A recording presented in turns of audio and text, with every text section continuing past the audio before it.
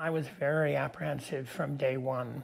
Al Giddings' experience as an underwater cinematographer is vast. His knowledge of ocean submersibles is extremely valuable at a time when the rest of us know so little about how they operate underwater.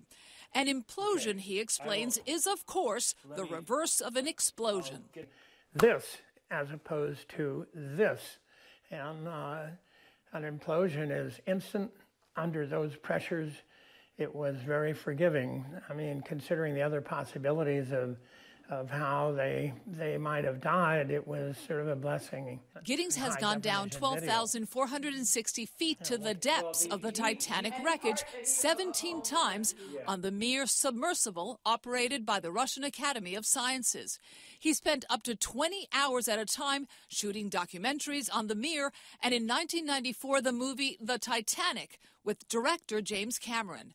The Mir was made of titanium, the walls 4.5 inches thick, as opposed to the Titan, which had a carbon fiber construction. There's not much comparison. I mean, one is way more capable of those depths. He was surprised that well-known French veteran diver Paul Nargeolet was in the doomed submersible. Nargeolet, who along with Robert Ballard discovered the Titanic wreckage in 1985. He would have known the shortcomings of that design. Giddings also points out they likely could not have survived the freezing temperatures inside for a long period of time, which he himself experienced.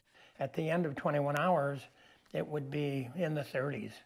And we would have layered on all these clothes because of the duration of the dive. After a number of underwater excursions, Giddings said the submersible was likely stressed. It would show signs of fatigue and time through this compression and decompression and compression and decompression process. I think those people in the know would say it was, unfortunately, a disaster waiting to happen.